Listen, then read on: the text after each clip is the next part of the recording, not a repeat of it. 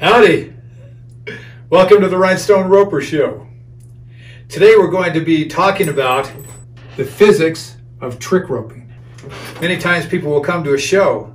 My daughter and wife trick rope and I trick rope, and after the show people will come up and they'll approach the women. Actually, they'll approach my wife and daughter, and sometimes they'll say, I have a lot of experience with trick roping and my rope won't do that. And they'll say, every time you come out here, your rope does exactly the same thing. That's not natural. My rope won't do that. How come my rope doesn't do that? There's a lot of reasons our rope might not do that. Maybe they didn't have me train them like I trained my wife or daughter, or maybe they didn't put into practice. Or maybe they don't understand the physics of trick roping, and consequently, the rope isn't set up correctly. And by setup, I'm mainly talking about the Honda. What we're talking about are the laws of physics, namely centripetal force with a P, centripetal force, which means center seeking, and centrifugal force, or centrifugal force, center fleeing force. And we're talking about inertia, the property where an object traveling through space a certain direction speed will just keep going that direction speed unless acted upon by an external force. Let's say a cat is traveling through space and you see it coming, you got a bucket in your hand. As that cat comes, you reach out and catch that cat in the bucket and you just keep going and you start swinging that old cat. Now the cat will stay against the bottom of the bucket.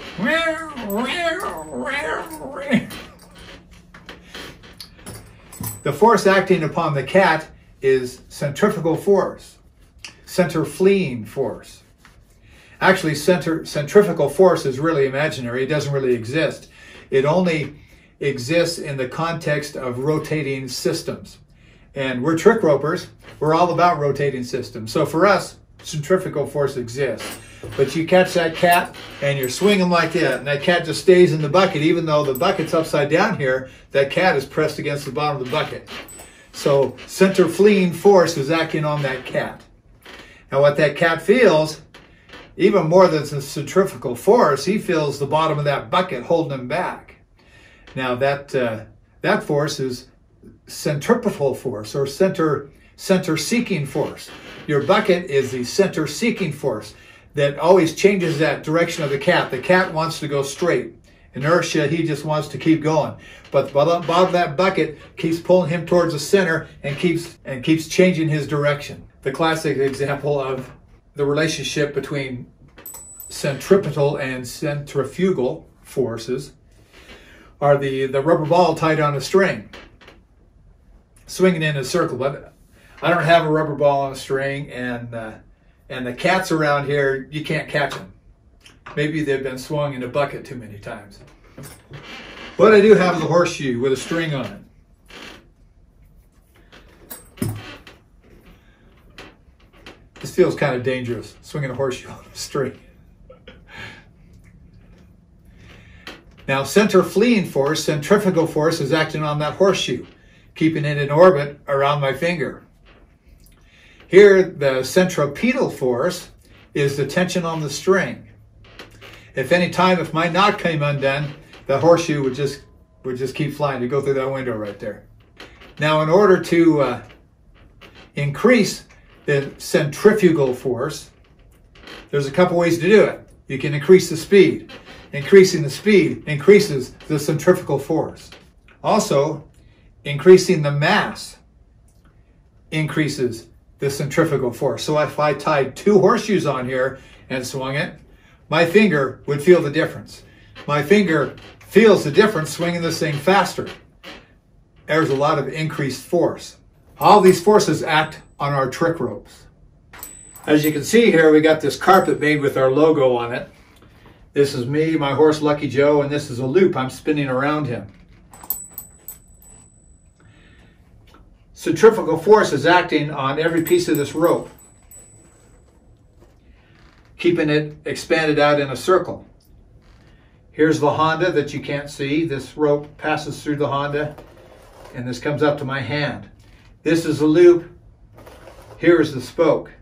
The speed at which I am spinning this rope creates the center-fleeing force, and the main centripetal force or center-seeking force is provided by the spoke that I'm hanging onto with my hand. So we've got our loop here spinning in a circle. We're pulling it in a circle with our roping hand by the spoke. The spoke provides the centripetal forces, the speed that we're spinning, and the mass of the rope itself combine to create the centrifugal force. But there's one kicker with our trick rope. That's right here. Our string here, or our spoke, is not connected solidly with the loop. It's connected with a sliding Honda.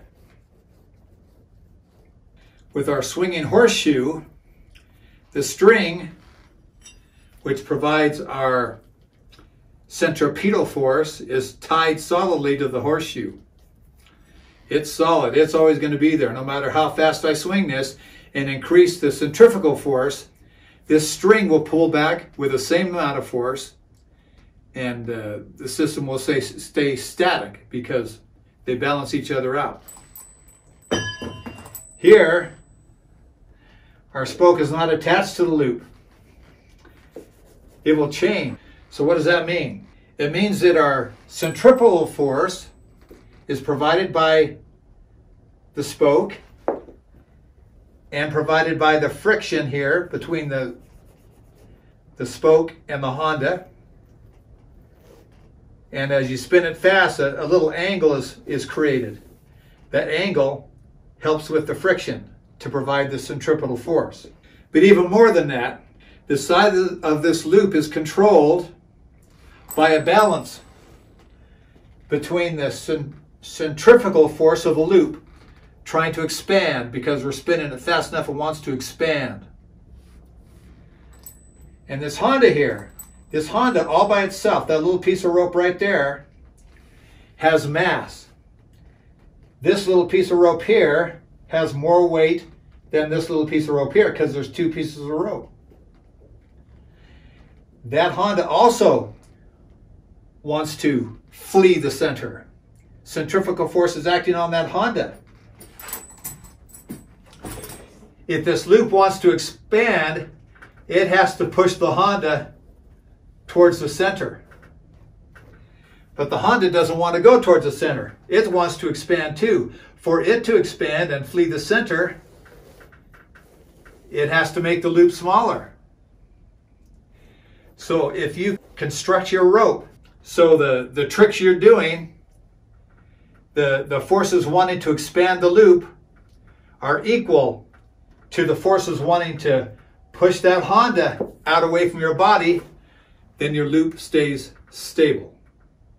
It stays the same size. Here on Earth, we have one more force that's affecting our rope, especially when it's a flat loop, and that's gravity.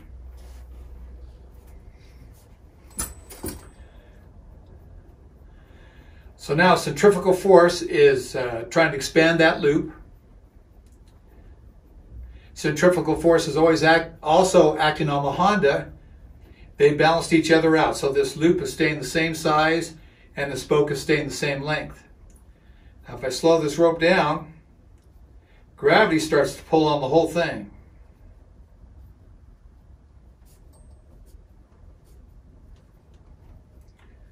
Gravity is pulling the Honda down, also causing the rope to sag.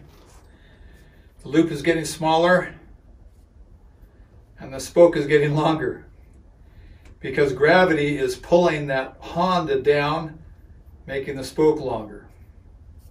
Got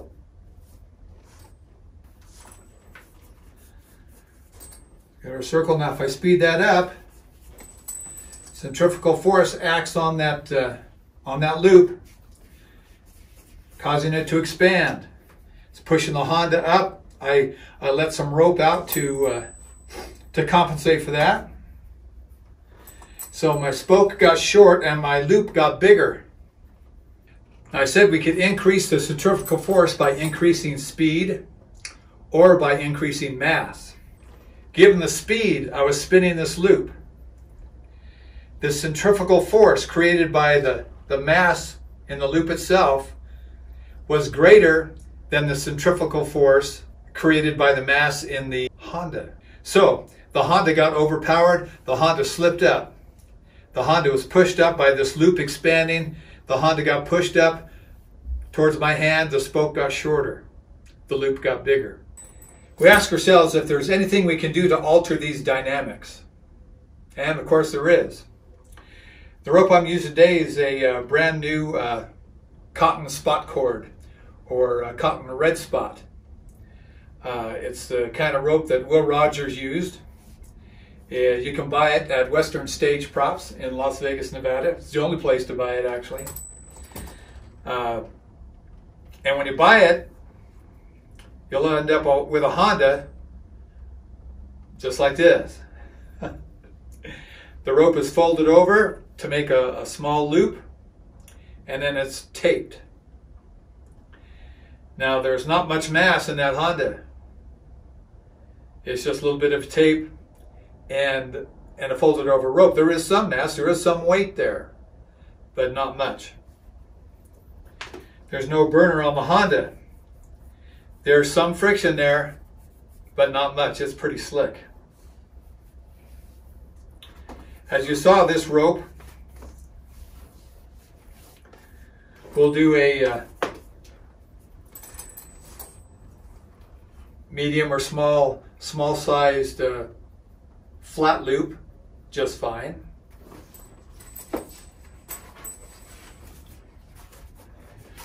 It'll manage a small butterfly, sort of, but not very well.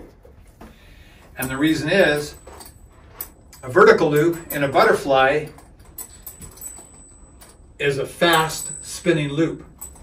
And as you know, you pick up the speed, you pick up the centrifugal force. And the centrifugal force on that much rope overpowers the centrifugal force of a Honda with very little weight. The question is, what can you do to change the dynamics? What I do is I change the weight of my Honda.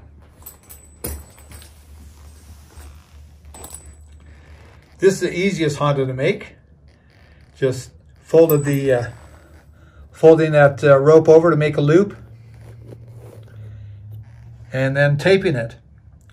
Now, if you find that's too light, and I think it's almost always too light, you can tape a dime inside there, and you'd be amazed at how much difference just a dime will make. Or you can put a nickel in there, maybe a quarter. Now, I've tried this, and it does work. That's not what I use, but it does work. What I do with all my ropes is I put a leather burner on them. Now, if there's no leather burner, after a while, this rope moving through that Honda will wear out the inside of your Honda. If you put a leather burner on there, that leather lasts for a long time. Even if you use rough leather, it will smooth out, and you'll be able to change the size of your loop. It'll slide through there real nice. But if something wears out, it will be the leather. And this Honda has been replaced several times over the years. It's a pretty old rope, really. So just that leather burner adds weight and mass. I tie it, instead of with tape, I do it with wire, and wire adds mass. You'll be amazed at how much change just a couple wraps of that 17 gauge wire will make. It's a very light, you can see it's a very light wire, but just a couple wraps makes a big difference in the mass. This is my version of a long rope. It's a big loop rope. It's only 45 feet long, but it's big enough to go around my horse. And I use it to throw half hitches on kids. A lot of people will use a brass Honda or metal Honda for their big loop tricks. But since I'm throwing this at kids a lot, I don't want to hit a kid in the face with a brass Honda. That wire never seems to hit him, but this part will hit him, and I'd rather hit him with that leather than a brass weight. But it's a big loop, When I get that loop spun out around my horse, the mass of the loop is increased by all those coils. So I need a heavy Honda to balance that out. I speed it up, make that big, make it big, make it big. Then when it gets the size I want, I slow it down when it's stuck. Because I have a heavy Honda on there. The Honda burner itself is not heavy, but all that wire on there adds to the mass and lets me spin a big flat loop. Here's a classic brass Honda most people use for their big loops. They use that brass Honda because it's heavy, and that heavy brass Honda will balance out all those ropes in the big loop. I've got other purposes for my big loop, so I don't use it, but you also need a brass Honda with all that weight for your Texas skip. Now my big loop is 45 feet approximately. This one is almost 24 feet long. I like lots of space in my loop as I'm going through it. It's a vertical loop, so it's fast, and it needs lots of weight. So I've got a heavy brass Honda on there and quite a lot of wire for more weight. My Texas skip rope may have needed more weight than other people's Texas skip rope because it might be a little longer. Plus, you see the difference in that rope and this new one, those pretty red spots on that one. All my ropes are kind of gray. They've been used many years and painted. This one's been painted several times. It's got several coats of paint, and those coats of paint add mass.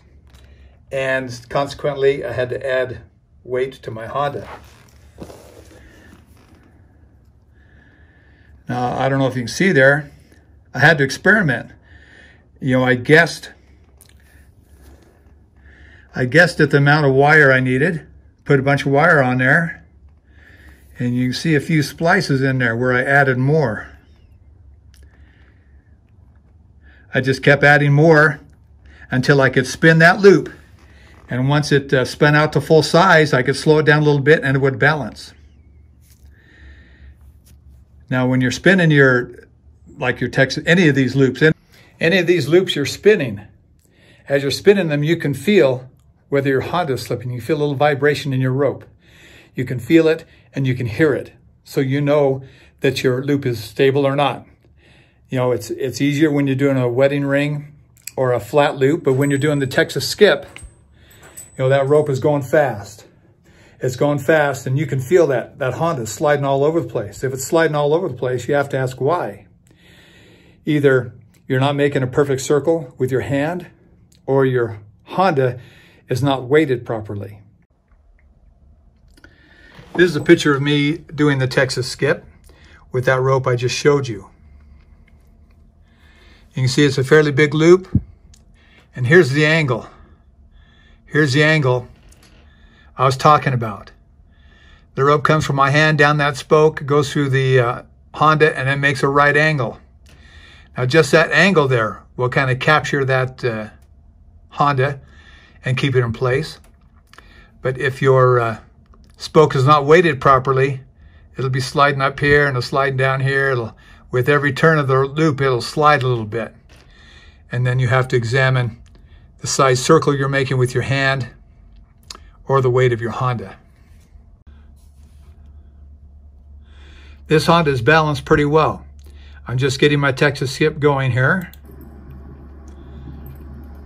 We're going to keep playing that rope out. Right there it stabilizes, doesn't get any bigger.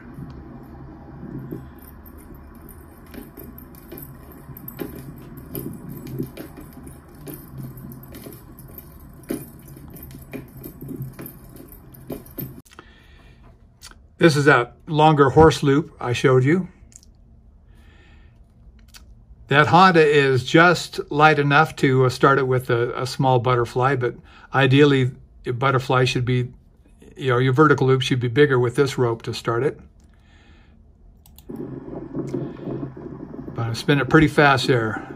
Pretty fast, trying to get that centrifugal force to make the loop grow.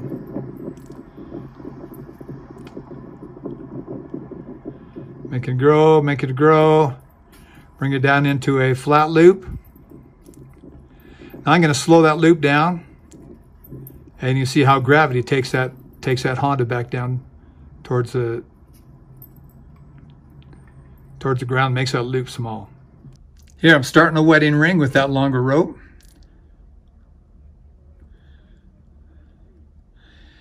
Right there, I've slowed the spin down so it's not growing anymore. It's stabilized. Now we're going to pick up the speed, increase the centrifugal force. That loop is forcing the Honda up, and I'm letting rope out to compensate. So I'm keeping the spoke the same length by letting rope out, and the loop is forcing that Honda up because its centrifugal force is greater than the centrifugal force on the Honda. Spinning it out, spinning it out. I'm going to stop it right there. I slowed down a little bit, and now the rope is stable. So there you go, the science in the art of trick roping. If you're trying to trick, you're spinning it over and over again, you just can't seem to control your loop like you think you should. Maybe it's not you. Maybe it's time to experiment with the mass or the weight of your Honda. Good luck. If you have any problems, let me know. See you next time.